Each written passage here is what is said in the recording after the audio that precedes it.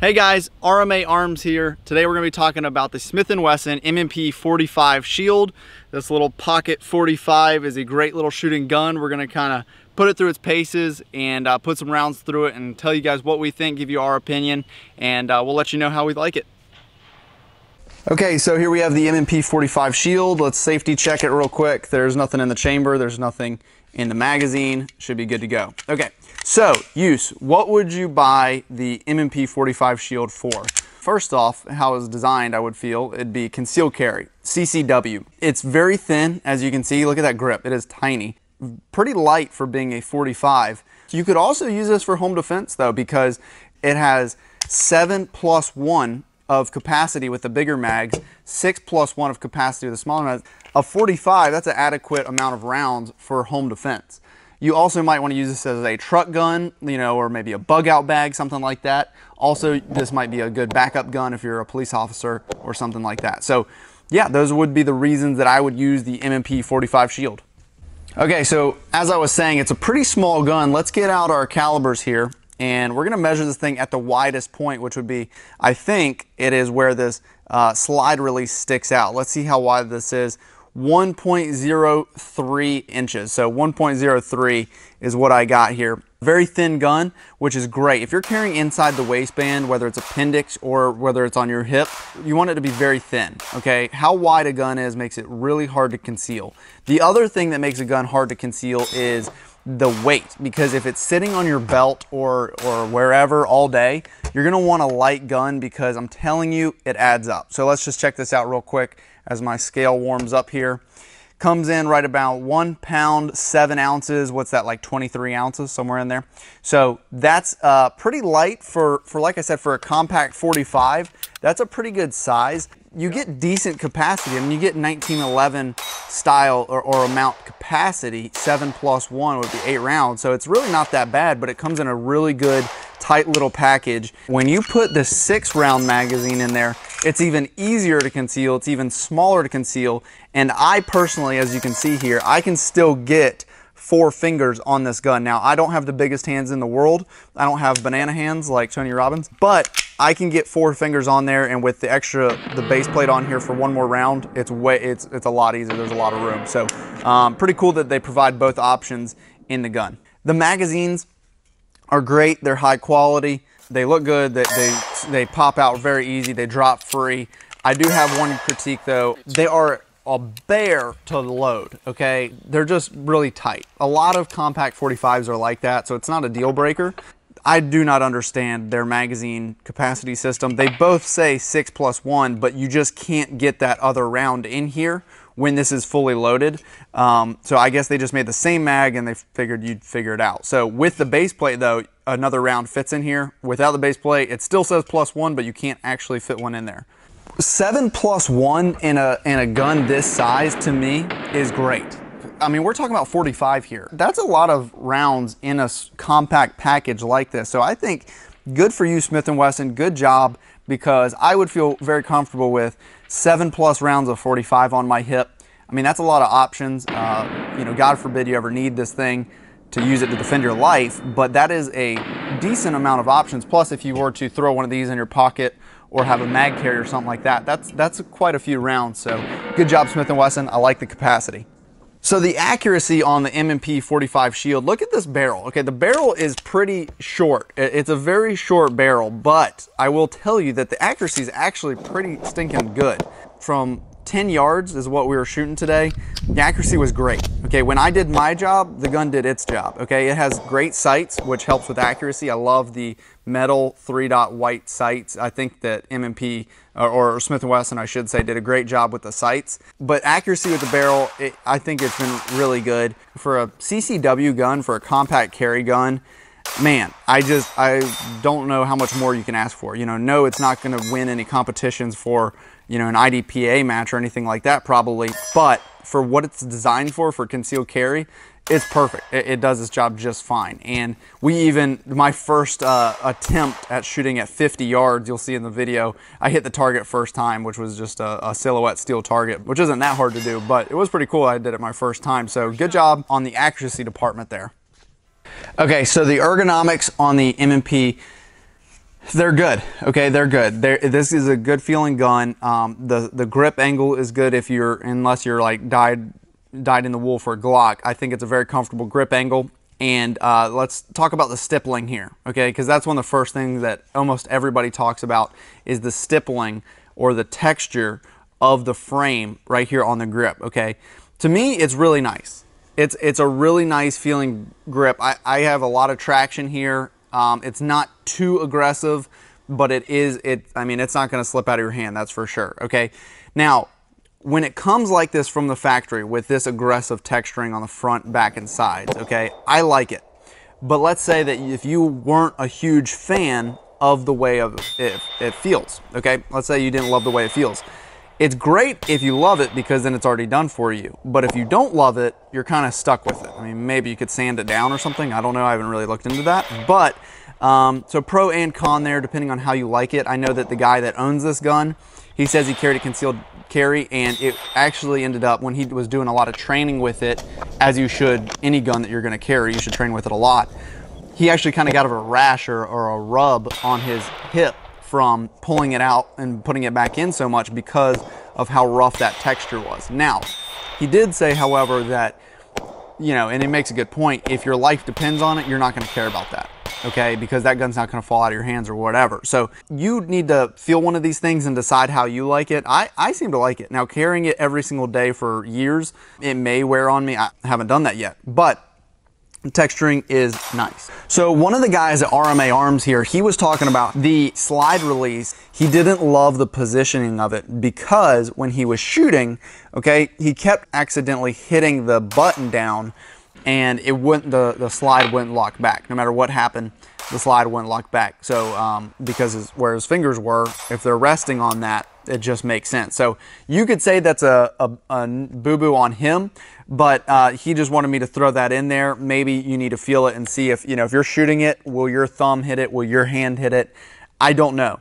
I didn't seem to have a problem with that, and I do on some guns. I've seen that before, but yeah, it can be an issue maybe, so maybe take a look at that. All right, so also on ergonomics, they have milled the slide slightly to add for front press checks. But these aren't the biggest grabs right here. I kind of wish they made them all the way through instead of just the tiny part, but you know, maybe it's good for some people. I just kind of wish they would have made them bigger, like these back here. These are great.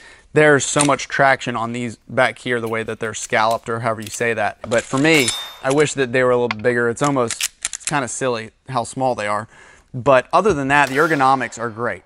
That'll bring us to trigger. Okay, so once again, let's safety check it. Okay, nothing in there. So you pull it, you hit a wall just like every other striker fired gun, and then it's going to break free. All right. I think the trigger pull somewhere around 6-7 pounds. I don't know exactly, but now let's check the reset, because the reset on some of the early generation M&Ps the reset was just mushy. Okay, let's just state it. Okay, but on this one, I think it's a little bit better. Let's check it out. Did you hear that? You hear that click? Okay, now you're ready for your next shot.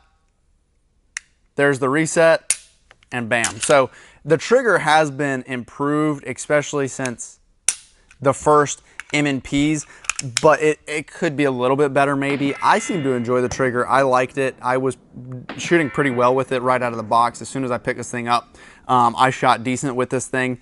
They've got a nice little undercut trigger here. That's a nice feature. The mag isn't too hard to get to. For me, I can still shoot and get to the mag. Have my hand in the proper position and get to the mag release, so that's nice. Not a huge fan of the trigger guard, but you know, it's really not that big of a deal. It's nice and round, I guess, for concealed carry. When you're looking at a compact 45 like this, a lot of people might be scared away by recoil. Now I understand if you want to carry a 9, 380, 40, whatever it is, I understand that, but if you're interested in the 45, don't be afraid of the recoil on this gun. I had the pleasure of shooting a small compact, I forget what you call it, but it was like a 3-inch barrel 45 1911 style gun this last week. My gosh, that thing had a lot of recoil. It was not that much fun to shoot. Maybe it was the brand, I don't know. This thing doesn't have nearly as bad felt recoil or muzzle flip. It's kind of funny because you would think a gun this small and such a big caliber, you couldn't shoot all day, but that's kind of how I felt today shooting it. Putting a couple hundred rounds through it was I was fine. You know, it is a lot of, you feel, you know, you realize you're shooting a 45, that's for sure, but it's not that bad. It's actually pretty fun. So check out the video. You can kind of tell that the 45 Shield is pretty manageable when it comes to recoil and muzzle flip and all that. All right, so let's take this thing apart real quick. So first thing we're gonna do is drop the mag and lock the slide back here, and then we're gonna take this lever and we're gonna swing it down. Okay, it's pretty tight actually. And then we're going to release that. I think there's a way you can do it without pulling the trigger. I just don't know it. So pull the trigger and the slide should come off. These are the internals of the gun. So you got the striker system back here, and you got the rails that the slide rides on. You've got the recoil spring, and then the barrel just pops right out after you've taken that down and you're ready to go. So you're field stripped, right?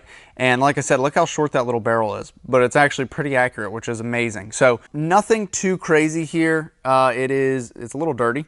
I mean, it looks just like every other striker fired gun, just in a very compact form, does it not? It's got the captured guide rod right here, kind of like Glock Gen 4s or something like that. And yeah, so nothing too crazy in here. So let's reassemble it. So we're just gonna drop the barrel into the old slide here. Then we're going to put the fatter side of the recoil or the guide rod in here, and that rests right up against this little notch in the barrel here. You can see how dirty it is. And then we're gonna put them right on the rails and lock it back, and then flip this up, and then we are going to check for function. Good to go. So that gun is put back together, pretty easy to field strip, kind of mindless. Okay, so accessories, there's actually not as many out there right now for the 45 as the, let's say, the M&P Shield 9 and 40. I think it's just because it's a little bit newer. Maybe not, they haven't sold quite as many yet, but I'm sure that'll come out. And it's still, it's a very popular gun. It's just maybe not be the most popular. So I think more options will come out, but you can get holsters for it. You can get mags for it. You can get sights for it. There's quite a bit of stuff you can do to this. Maybe not the most in the world, but there is plenty of options out there to keep you happy and to let you tinker with your firearm if you would like to. Also, now we're going to talk about the reliability. As you would expect with a Shield, it's been 100%. Now, we didn't do a torture test and drop it into cement or anything like that, wet cement. Everything has run completely smooth, like I said, as you would expect from a good gun like this. So the price of the M&P 45 Shield, for this reliable of a gun, for this comfortable of a gun, for the features that it has, to me it's a really good priced gun. I will tell you this though, this is kind of funny. The guy that bought this a few months ago I guess now, and he paid $420 for it. I think that is a reasonable price for this high quality of a gun. Now, what's sad for him and kind of funny for me is a few weeks later, Smith & Wesson has put out a mail-in rebate for all the Shields, I believe, of $75 or something. I know that after the mail-in rebate, you can get these things for around $299. I'm sorry, $275, which you can get these things for. So my buddy kind of got the shaft there. But if you pay $299 or $275 for this gun, wow, what a great stinking deal. There's not that many other guns out there for under $300 that would be better than this, in my opinion. I don't know how long that's lasting, but I think till June. And if you can get this gun for $275, wow. So overall impressions of the M&P Shield 45. There's other options out there in this category: compact, concealed carry, single stack 45. Like maybe you might want to look at the XDS. Maybe you might want to look at a car 45. There's other options out there available, but pick those up, go to the gun store, check them out, and check this out as well, because I honestly think this is one of the best compact 45s you can get. It shoots very, very well. Like I said, we've had no problems with it. You know, I don't know what you're looking for, but to me, if this is a gun that you're interested in, I would definitely go play with it at the gun store. And if you have anybody, a friend that has one, or have anybody that will let you borrow one, or maybe you can rent one at a gun range, a shooting range, check it out. I would not be disappointed in carrying this thing. I would recommend this. I give it 3 gold stars out of 3, whatever, or 5 thumbs up, whatever you want to say. But great little gun here. Good little compact single stack 45. Check it out, and thanks guys. Remember to subscribe and to like the video, And if you have any comments about your Shield 45, how you liked it or how you don't like it or whatever, we'd love to hear that. Also, if you have any recommendations of any more videos that we can do later on, any guns that we can review or something like that, we would love to hear those. But we appreciate it, and we'll see you at the next video.